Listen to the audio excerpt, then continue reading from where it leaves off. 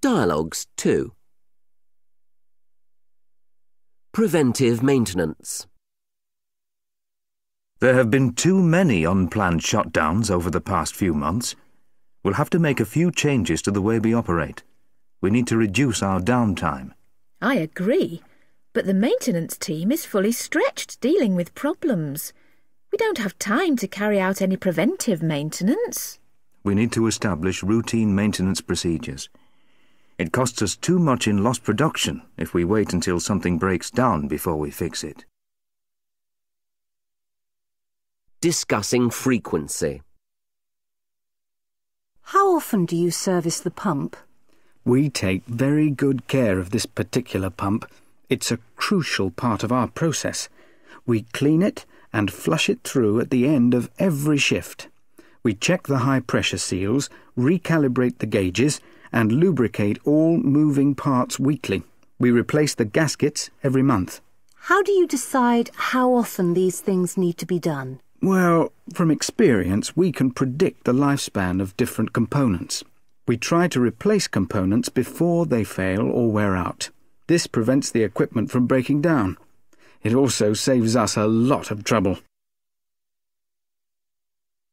Regular services. This is our main service area. We do all the routine services here and have 2 full-time mechanics. How often do you service the vans? They're serviced regularly. We give them a basic service every 10,000 kilometres or so, and a main service once a year, or every 100,000 kilometres. I see. What does the service involve? Well, the same as for private vehicles, really, but we do it more often because they get a lot of wear and tear.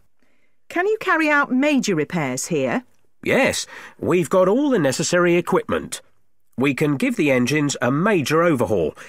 If there's a serious problem, we strip down the engine and find the faulty component. Would you like to look around? Non-urgent repairs. What do you do if you find something that isn't on your list? It depends what it is. Once we have disconnected the unit, we do as many jobs as we can. If there is something that isn't broken but might cause a problem before the next service, then of course we repair it or replace that part. But if it's not urgent, we make a note in the service record to carry out that repair next time.